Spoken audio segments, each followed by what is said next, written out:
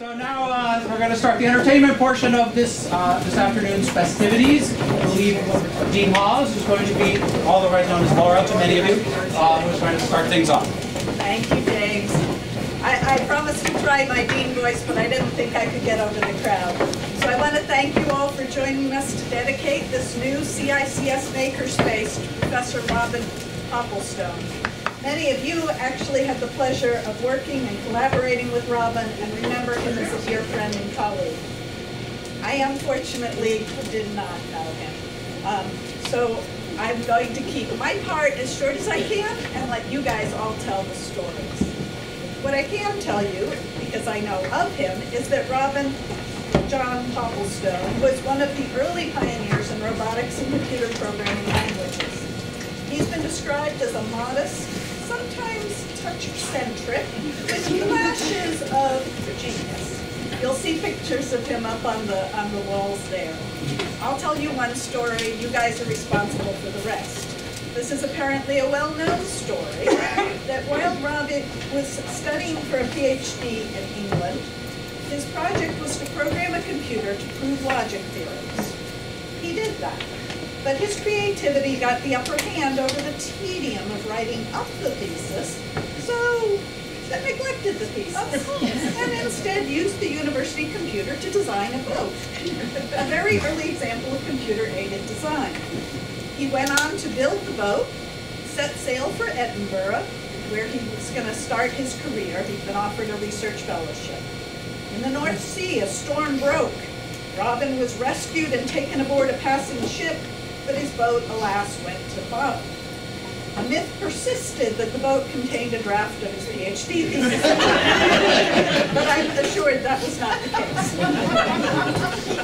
Okay, he started his career in Edinburgh, and by 1972 he was a member of a small team that developed a hand-eye robotic device that could assemble some simple models, a toy, boat, and car from a few pieces.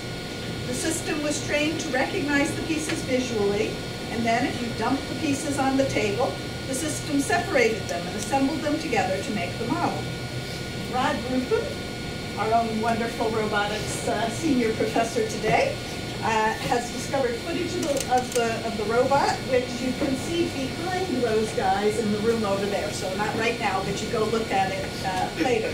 The robot was called Freddy 2 and is in the collection of the Museum of Scotland. Robin continued to do visionary work in robotics, involving the integration of multimodal sensing, vision, etc., into robotic control, and the development of techniques for modeling and spatial reasoning about geometric objects. He established and led one of the first world-class robotics research groups in Europe. But of course, we're dedicating this space here. That's because in 1985, Robin joined our faculty as a professor of computer science and director of our laboratory for perceptual robotics. With his students, he advanced group theoretical frameworks for describing relationships between bodies and describing symmetries and tasks that could be exploited by control and planning. In 1990, Robin was selected as a founding fellow of the American Association for Artificial Intelligence in recognition of his seminal contributions. Robin returned to Glasgow to be near his family in the sea in 2001. He and his wife, Kristen Morrison, professor of English at Boston College, spent a great deal of time sailing, including a year and a half when they lived on his boat, sailing around Scotland, Ireland, Sweden, and Denmark. Robin sailed until the final year of his life. He unfortunately died from cancer in 2004. In 2006, Kristen Morrison established the Robin Popplestone Fellowship in Robotics and Artificial Intelligence in what was then the Department of Computer Science. Kristen has been a loyal and generous friend to computer science and takes great pleasure in learning about each new Popplestone Fellow's talent, research, and aspirations.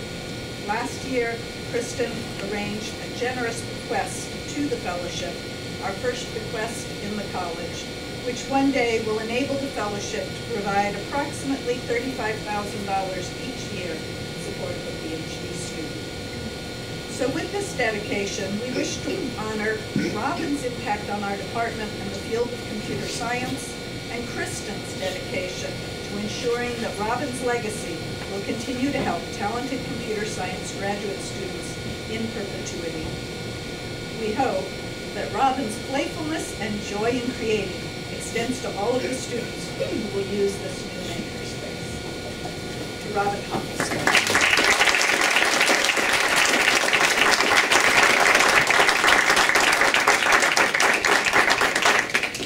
I'm now inviting Ron to come and say a few words. So Robin was one of a kind. I don't think there's another person like that. I have so many stories that I don't think are appropriate to pass on to this venue. No, I'll amend a few of the other ones that were watered down. I first met Robin in 1988 when I joined the department. Shortly after I arrived, he turned 50 at his 50th birthday party. He had it at his house, and he invited me and my family. During the party, he regaled us with his favorite piece of literature, Winnie the Pooh. He read several passages from it. I just wanted to explain why maybe Winnie the Pooh was so important to Robin. A.A. Milne wrote Winnie the Pooh in Britain between World War I and World War II, and one of the reasons that he said he wrote the books was to uplift and encourage hopefulness in the young generation of people who are being bombed all the time. Robin explained to me several times that when he was young in Bristol, and maybe in London, I don't know how the story goes, but I know he lived in Bristol. At any rate, he told me many times he had to run to the bomb shelter in the middle of the night and wait there until morning while they got bombed to oblivion. And so I think he was just about that age that A.A. Milne was trying to address, and his name was Robin. He really loved that book. He said it was not written for children. Actually, it was written for adults. Also at that party, he took me downstairs with my 2 toddlers at the time, who are now bigger than me. And he spent part of the evening entertaining them down there with his model train set, which I'm going to come back to a little bit later when we talk about the history of the embedded systems lab. So you heard all the specifics. You know his resume. You know about the sail boat. I'm going to embellish it. I was at Edinburgh and I visited with his old colleagues and everybody, and they told me all stories that Robin denied ever happened. But the most hyperbolic story I heard related to the sailboat episode. And the story as they told me, and Robin denied it, and it can't be true. As it turned out, I found out that it must be false. So take this as a part of the legend of Robin Popplestone. That he actually threw a rugby ball and his dissertation into a knapsack and started kicking to shore. Now we know that he was picked up by a boat. At least that's what the mainstream media says. He got to the shore, he ran to the dean's office and tried to present his dissertation, dripping wet, and found out that he had plugged the wrong document into his knapsack. And then, so it went down to the bottom. Either way you look at it, it went to the bottom. Okay, so I'll go through a little bit of his research that wasn't touched on in the previous comments. POP2 was, of course, that was one of the most famous AI programming languages in Europe at the time, and specifically in the UK, was used quite extensively. Let's see. Before he left here, retired, he was up to POP 11 instead of POP 2. So he still maintained it all those years. He early work at Edinburgh, I believe, with Donald Mickey, who many of you may know. He was a pioneer in tilde ML. I don't think it was called ML back then, it was called something else, and control for robotics. And they both wrote influential papers on memoization, that is the combining of search and memory to make things more efficient and make bandwidths go up in robot controllers. In the conclusion of Robin's paper, he said something about kind of interpolating between data points in these models and using that as a means of estimating what the memory would contain, kind of anticipating the current kind of hot areas in deep learning and RL today. We already talked about Freddie. The movie's in here. You should check it out. Freddie, we're still doing what Freddie did. What year was that? 1972. And so it stands up. Even to the state of the art today, it's doing some things that are really beyond our general understanding of how to do them in a narrower context, but it still worked. One of the things that Robin loved to talk about was his milk float. Everybody remember his milk float? It was a 4-ton milk truck that was ahead of his time. It was an electric vehicle. It weighed 4 tons. He said it wouldn't go very fast, but it had tons of torque. And so he could push people up snowy mountains with his milk float. He was also a crusader against automobiles. He treated them as if they were a public health issue. And they are. They're up there amongst the highest number of killers. People are killed in automobile accidents. Right up there with the worst diseases we have. But he crusaded against that for a long time. Never owned a car while here at UMass. Although he found that UMass preserves a blue law, which says that if you ride your horse to school, the stable over here is required to groom and feed them before you ride them home. And so he was shopping in Lancaster, Pennsylvania for an old Amish horse he could have to ride from South Amherst into campus every day. And I don't think he ever came up with the right horse. Okay, so he moved to UMass in 1985 and directed the LPR that I now direct. We talked about the group theoretic and the symmetry work, and also that he was a founding fellow of the AAAI. So I think I'll skip some of that stuff. But I want to get back to the train set. So I'm going to conclude by talking about the train sets a little bit. I don't know the exact year. I think it was around 1994. Robin and I commiserated over the lack of physical sciences that CS people take typically in their curriculum, and the fact that they didn't have physical insight and intuition into the problems they were solving, especially if they were embedded systems. So that's when Robin founded the Embedded Systems Lab. That lab is taught a class last semester. When Robin did it, he and his students built a model train set. Robin donated all the trains, and they put up some tracks, and they had to put an embedded controller in that would switch the tracks so that the multiple trains that were on the track system wouldn't run into each other. So they built the track switches and all the lights, and they built scenery, and they did it up. And then they would run 3 or 4 trains around on the same train track, and they would miss each other by inches, and everybody was thrilled. That teaching laboratory has been in service ever since. As I said, last semester we taught the same course with the same kind of curriculum, but using self-driving cars. It seems like we've gone full circle here, except Robin hated cars, so I don't know maybe we'll have to get rid of those and put some trains in there.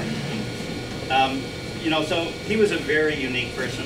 Lots of stories, lots of warm memories I have of Robin and all the quirky things he used to do. But in closing, I just wanted to say that given his leadership in embedded systems 15 years before makerspaces were a thing,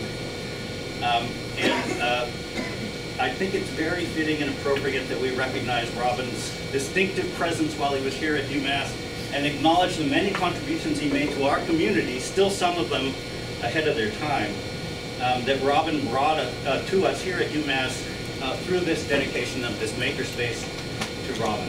And so I think it's a very fitting tribute to a very unique person.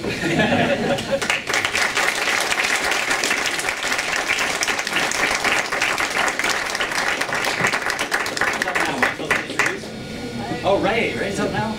Now we'll hear from Ray.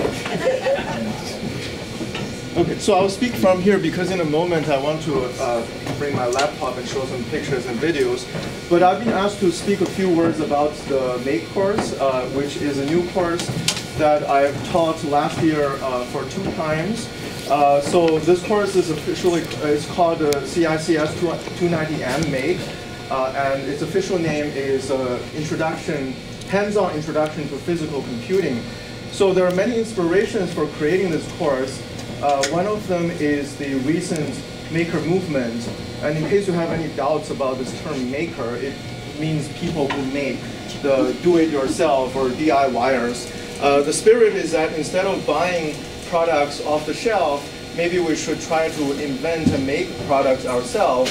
And then in the process of making, we can learn about how modern gadgets, electronics work, and it's a great learning experience. So this course I've taught twice. It covers the basics of electronics, embedded programming using Arduino microcontroller, sensors, motors, 3D printing, laser cutting, rapid prototyping, and it ends with a final project, which in a moment I'll show you some pictures and videos. They're really exciting, creative final projects. Now, the reason I mention this is one of the many courses that will benefit significantly from having a modern makerspace like this one. So the 2 times I taught the course, it was managed in Computer Science 142, and that was not a proper lab space. And this course has a lab section, so there are labs which we have to do. Students have to do the soldering exercise, circuit assembly. So we have to move all the tools down to 142 and remove them afterwards, which I'm sure Alex here, who has been TA for the course, can tell you all about how painful that is. And so, next time I teach it, this space will be fully ready, and it will benefit significantly from having access to all the modern tools that we don't have to move soldering irons around. So the basic requirement for the final project is that it has to involve building hardware, generally electronics, and sometimes it looks more like a robotics project, and then also they have to write software to control the hardware. So these are some pictures, some videos I took in the spring semester last year, and one of the most impressive projects is this 8x8x8 color LED cube, which it's really hard to describe how stunning it looks like just by pictures. You have to see it in person because this thing just radiates lights at you. These are also 2 students who took intro graphics, and so they wrote all sorts of fancy graphics algorithms to display all kinds of visual patterns. So this is like really cool project. And then there is a smart mirror that this is a student who built a smart mirror with a Raspberry Pi and then Arduino, controlling the display pattern. This is the back of and then you can see the front. So this is really a mirror, but with an embedded display behind the mirror. So you can see weather information, news, and it also has, time and color LED ring. In fact, after the projects, I always encourage the students to think about commercializing, maybe polishing their projects and then making it maybe a commercial product. And some of them are quite interested. So one of them is this project. It's a tileable color LED display that you can link these display tiles together into a custom-shaped display, and then there will be a cell phone app that controls the display pattern. And so this is one of the students who is going to launch a Kickstarter campaign about this project. And there is a dog feeder project, a smart dog feeder. But I think the highlight of this project is really the dog. Actually, and everyone was asking, is this the project? It's the dog project. But it's a smart dog feeder that you can monitor your pet, and then also you can remotely, using your cell phone, release pet food. In fact, it has a weight sensor that can sense how much dog food there is, and just like so that your pet won't overeat. And then I'll show some of the projects of this past semester in the the fall semester. Probably one of the most impressive, in my opinion, is this hoop bot, this one. So it's kind of a little robotics project. So they built a platform, a rotating platform with a ping pong ball and a solenoid that can shoot the ping pong ball. So the idea is that you, as a player, can place a hoop somewhere around it, and then it's going to automatically identify where the hoop is, and then shoot the ping pong ball into the boot. So this is like technically quite challenging because they have to figure out how to build this platform and how to make the automotor and the solenoid to work with high voltage. So, but the end result was quite successful. We actually, identify the hoop fairly, so you can see that there. And then this is one of the like pretty artistic projects. But as I was, yes, Stephen is here. So he's the lead member who built this. This is how would you describe it? Like a 1 meter by 1 meter size color. 1.5 by 1.5. Yeah. So again, this is a really stunning when you look at it physically. I mean, this is the one thing about physical objects is that it's hard to describe it, but when you look at it, it really looks incredible. It's just a visually really stunning a color display. So show the game of life one. What? The game of life is to the left. Oh, this one? Yeah. Oh yeah, this is a game of life. Game of life. Professor Emeritus. Yeah, I mean, this is really, they get to combine all the knowledge that they learned through the class and then trying to demonstrate that. Well, in any case, so I don't want to take too much time, but I'm just here to say that, really, this is one of the courses that will benefit a lot from having a makerspace, and I'm really, really happy that the space is now ready, and so next time I teach it, it will be great to have access to all the tools.